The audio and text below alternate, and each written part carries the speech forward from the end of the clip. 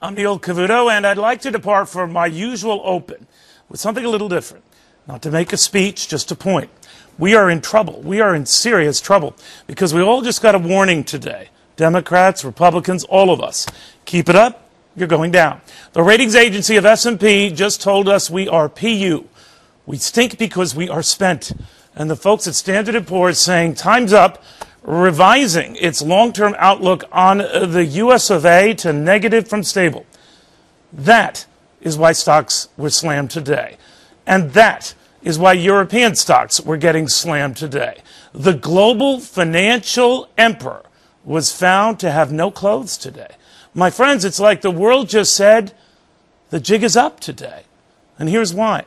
Let me quote from S&P. Because the U.S. has, relative to its AAA peers, what we consider to be very large budget deficits and rising government indebtedness. And the path to addressing these is not clear to us. We have revised our outlook on the long-term rating. Let me cut to the chase. We are going to lose our AAA rating, guys. That's like losing the Good Housekeeping seal of approval.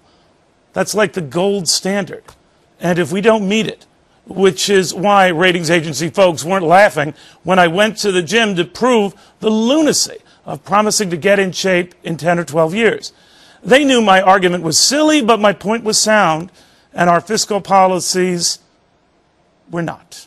Just like they knew Washington wasn't breaking a sweat either. And I want you to notice something else about today.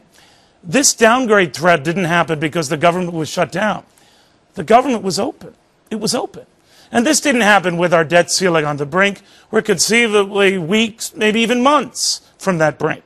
No, this all went down on a day all things government were open and up, which confirms what I have always said. It's not the threat of a government shutting down that worries me.